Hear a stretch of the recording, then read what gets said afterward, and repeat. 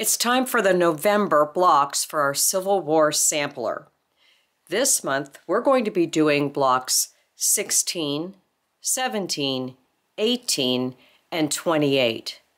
And if you've been a little frustrated or feeling overwhelmed by the blocks that we've been making and the detail that's involved in them, you're going to be very happy to know that November is pretty much the easiest blocks in the entire quilt. So let's get started, and we're going to begin with block number 28.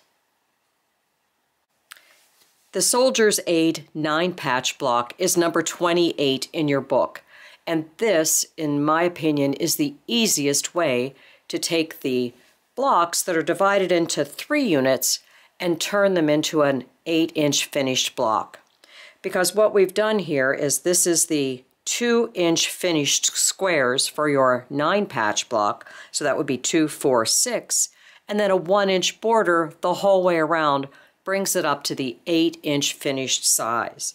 So it's super easy to put together.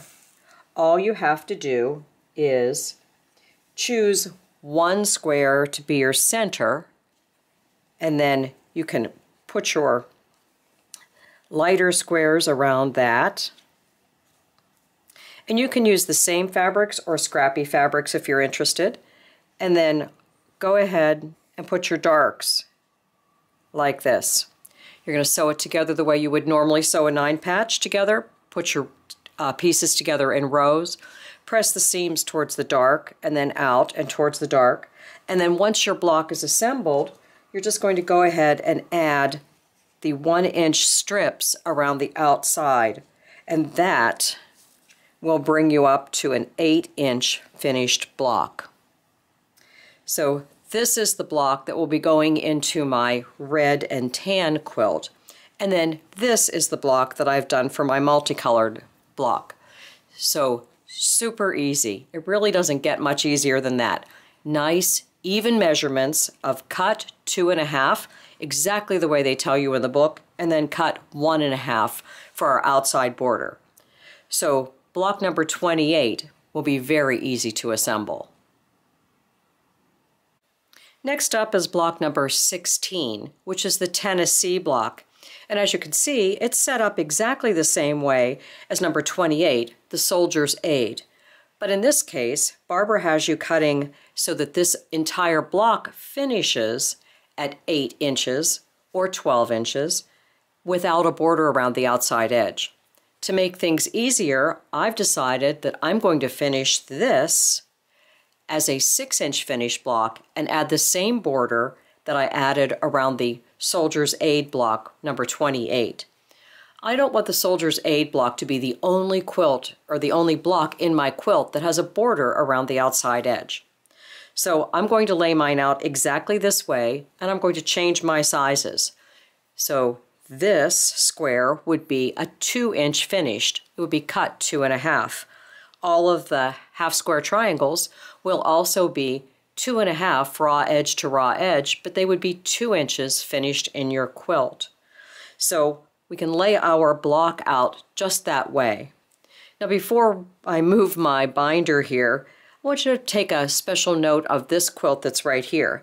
This actually has, I think, 56 blocks in it, so it's a little bit larger than the one of every block in the book. But also, you notice it has a much simpler sashing on it. So if you're looking for a way to put your blocks together and you don't want it to be quite as complicated in the sashing, this is a great example for you. It still has cornerstones, but all of these little sashing pieces in between are all light, and they are all from different scrap fabrics, so you don't have to have all the same fabric for your sashing. But let me show you how I'm putting my block together. So I'm going to take my half square triangles, and I've matched 3 of them for the top corner. You can see that here they're all scrappy, and here they're totally random scrappy backgrounds and the hatchet shape that they have there. And so interesting center block, and then 3 more half square triangles. Remember, in my case, these are cut 2.5. These are my 2.5-inch cut squares. So when I sew this together, it will be a 6-inch finished block. And then I'll have to go back and add my sashing strips to it to bring it up to the 8-inch finished size. For the block that's going to go into my multicolored quilt, this is the block that I made, and you can see that I've already added my sashing pieces around the outside edge. Now, whether those sashing pieces are light or dark around the outside edge depends on what the color sashing is you're going to be putting in between the blocks. So that's up to you and your choice for your individual quilt. Now, one more thing, if you're looking at the layout diagram in the front pages of the book for where each block fits in the quilt, you'll notice that this has a pink tab on it. That means that this block is actually not shown in the quilt that's on the front cover of the book. So next up is block 17. So block number 17, which is called Calico Puzzle, follows along with the same theme. You can see that it's a simple 9-patch block, and if you follow Barbara's instructions, you'll be working with 1/8 inch or 7/8 inch cuts. But if you simply reduce it to a 6-inch finished block and add a border, you can reduce those cuts to a 2.5-inch square or a 2.5-inch half square triangle and assemble it as a 9-patch. So this is the way that I'll be putting mine together. I've got my solid squares and my center square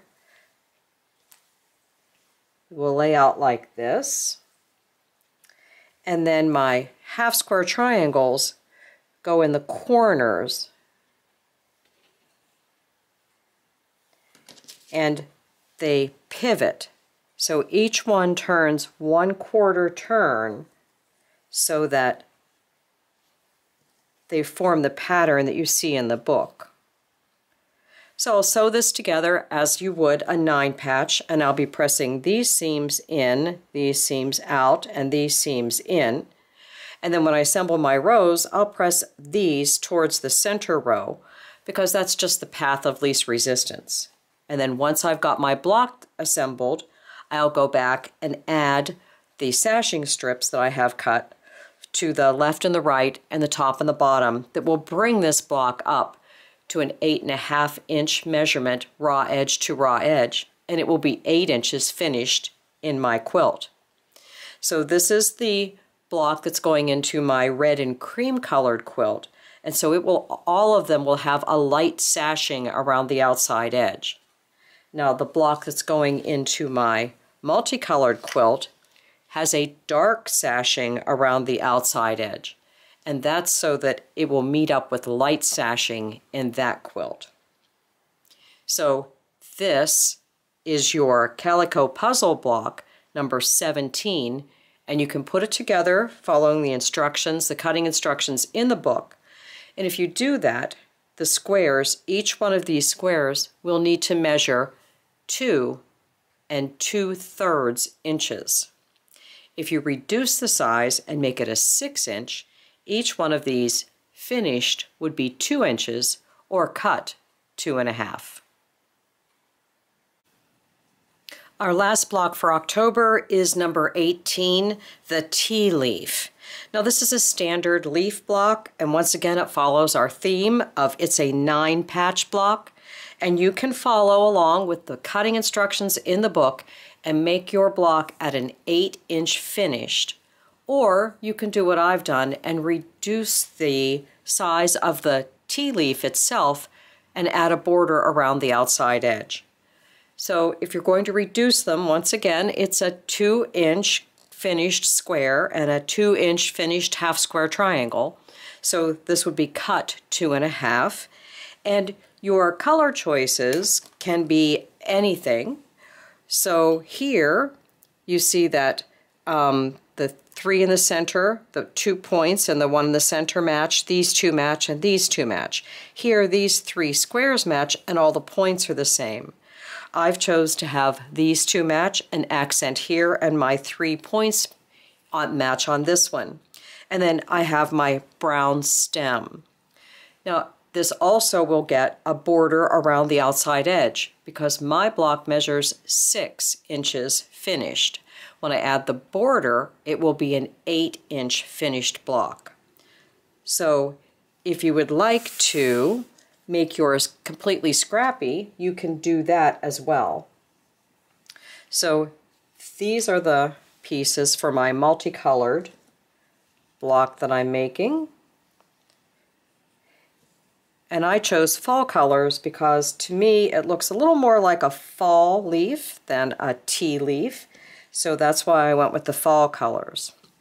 Now we need the stem here, and the stem is actually pieced between 2 triangles.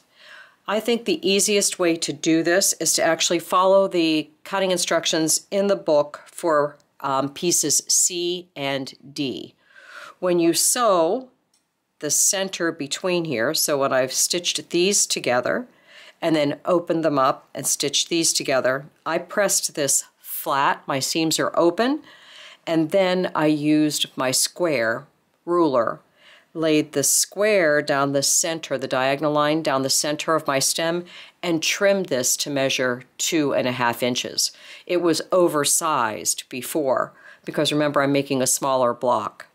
So I think that's the easiest way to get this the stem centered between the 2 triangles. So sew your triangles on first and then do that. Now as far as how your seams should be pressed, normally I press my seams closed, so I would then go back and press these into the center. When you press them into the center, that puts a little more thickness under your stem, so it gives it just the tiniest bit of dimension. And chances are if you're quilting, even if you're doing some custom quilting on this, you won't be quilting on the stem where the extra thickness is.